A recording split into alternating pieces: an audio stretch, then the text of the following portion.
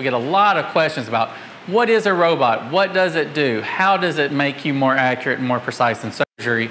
So what we wanted to do is kind of go through all this and walk you through here. This is a Sawbones model or a practice or demo model where we're going to be able to show you some of the things that the robot can do.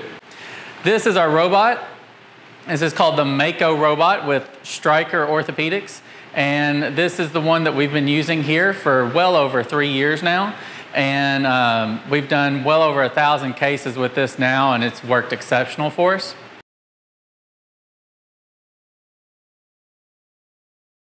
In our model and everything we're working with, we have different parts. We have the arrays. Those are the things that allow the computer to know where the bone and the legs are in space. It also has an array that lets us know where the robot is in space. And then we work off our computer system here to make all of our adjustments during surgery. So what we're able to do with patients after we've gotten in the OR, we've already done our CT scan, and we get to the point of making the decision of where we place the parts, we take real-time data with the patient's ligament balance and the position of their knee, and we're able to adjust these parts so that each patient's knee has the most optimal balance for that patient.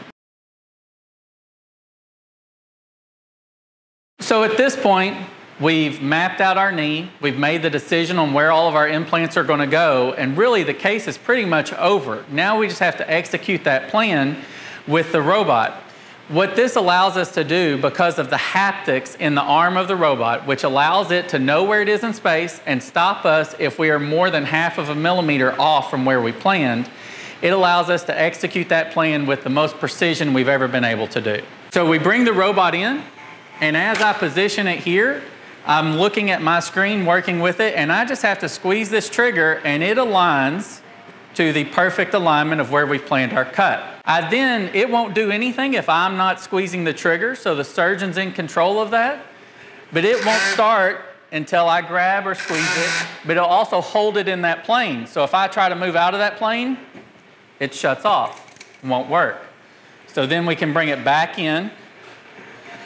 And you can look at our boundaries there, and we've set boundaries all around the bone to protect the ligaments and the soft tissues of the knee.